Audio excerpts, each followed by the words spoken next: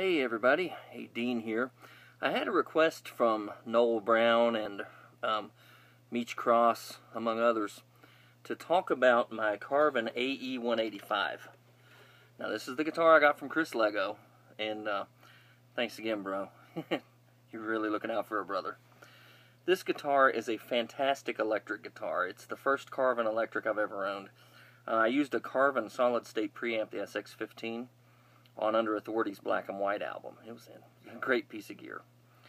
About this guitar, it's a semi-hollow body. The F-hole, you know, it's a real F-hole. I got my finger stuck in it at practice one time, actually, if Herb remembers. But semi-hollow body, basically it has two humbucking pickups and an acoustic bridge on it, which will really pay off later on in this video. The control layout is master volume, active electric tone. You can boost or cut the electric tone with this. Acoustic active tone, and a blend knob, which blends between the electric and the acoustic, and a coil tap, a master coil tap, which cuts both of these pickups to half power. Basically, for those who don't play guitar, guitarists know what a coil tap is. So it makes these, basically, shall we say, Gibson pickups into Fender pickups. It just activates one part of the pickup. 24 fret, which is 2-octave neck, ebony fingerboard, graphite nut. The body wood is a spruce top, like an acoustic, and then everything else is mahogany. The neck is mahogany. You can see that it's a neck-through design right there. The back, the sides, they're all mahogany. There's a battery compartment because it's active. As I said, you boost and cut frequencies. Spurzel locking tuners right there. So tuning is very easy on this guitar. And it sounds just phenomenal. With the coil tap and the active stuff, I can really ride the volume and get all kinds of different tones. Here's my Pod HD500X with a Bogner Shiva patch going on.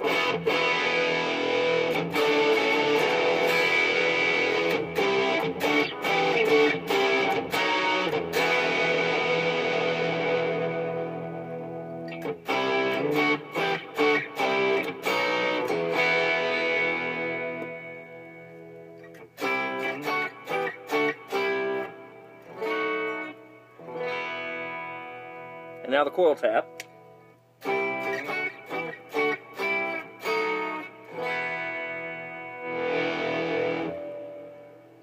That's an actual coil tap. You can hear some 60 cycle going on. I'm right under a fluorescent light. There, now it disappears. So, at iHeart, I'm using this thing almost exclusively for all of my changes. But I mean, it works so well. You could pull off stuff like "Wind Cries Mary." I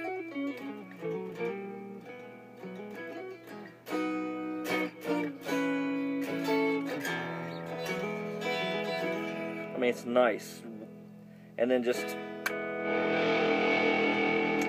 bring it right up to full power. It's very nice. But as I stated, there's an electric side, there's an acoustic side.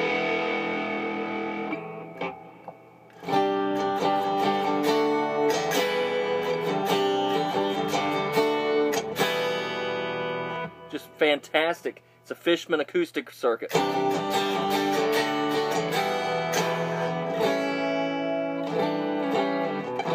Now, I haven't brought that to bear at iHeart Church yet, but anyone who saw me using my Parker with Under Authority knows all about that. And you can blend.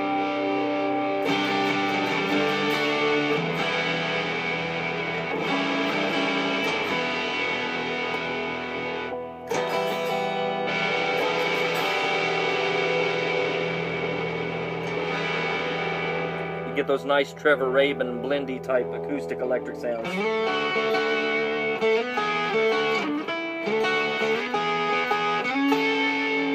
Add some delay and some chorus for some Trevor Rabin type sounds.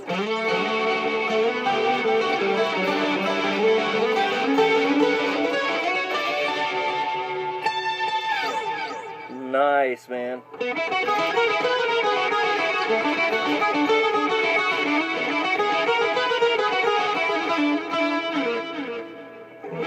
Very nice. It's all about the versatility. And this guitar has lots of it. Carvin AE185. Just, if you get an opportunity to buy a Carvin guitar, buy a Carvin guitar. Hey, listen. Oh, yeah, cool. Israel Houghton type stuff. Ah, thank you. So anyway, that's the 411 on this Carvin AE185. I hope I didn't bore anyone to death, and I hope I didn't talk over top of anyone's heads or anything like this. So, you know, peace out and Merry Christmas. Where's my stop button? There's my stop button. Bye.